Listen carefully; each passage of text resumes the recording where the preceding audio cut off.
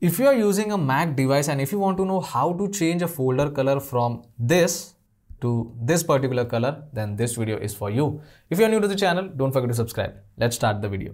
Now, first of all, you can notice there are two folders over here on my desktop. This is the default color of the folder and this is the one which I have created.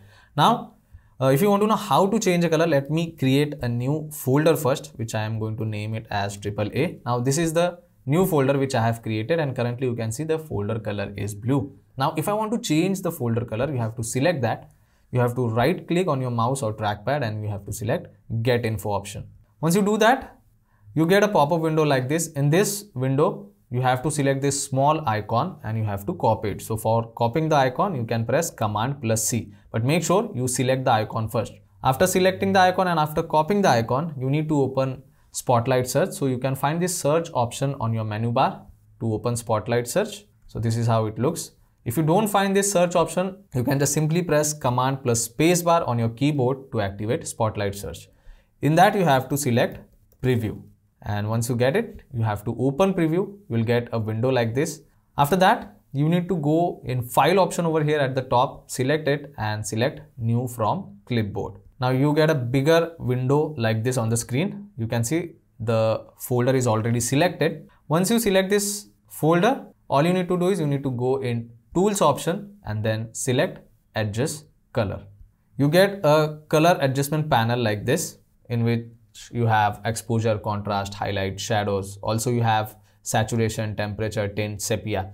Now you have to move this toggle in order to change the color of the folder. So you can make changes in the saturation level. If I reduce the saturation level, this is how it will look. If I increase the saturation level, you can see now it is much more brighter.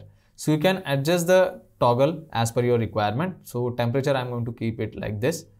You can change the tint of the color. If I reduce the saturation level, you can see how it is changing the color. You can also move this toggle in order to change the color. So you can do the changes in this particular page and you can choose whichever color you want. So let me select a color for you all. I'm going to keep this one. So now this is the final color which I have selected. And once you do the changes, all you need to do is you need to close this tab. You need to select this folder over here and then you need to copy it. So you can press Command+C to copy this folder. Once it is done, you can close this tab. You can delete and then on this info page, once again, you have to select that small folder icon and here you have to paste that copied folder. So you can press Command+V and you can see the folder color has been changed. If I close this and if I show you, you can notice it. This is the new folder which I have created. Earlier the color was like this, but now the color is kind of, paper-like color. So these are the simple steps you need to follow in order to change the folder color in your Mac device. If you find this video informative, don't forget to subscribe. I will see you all in the next one. Thank you.